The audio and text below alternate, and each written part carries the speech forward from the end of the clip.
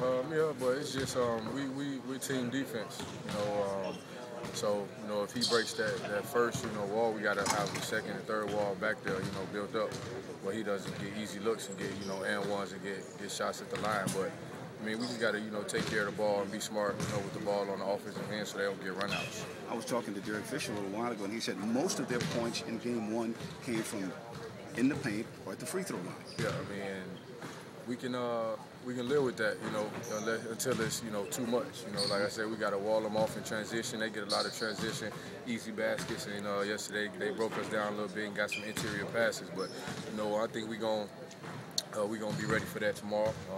We definitely been studying our film and going over what we need to do to stop them.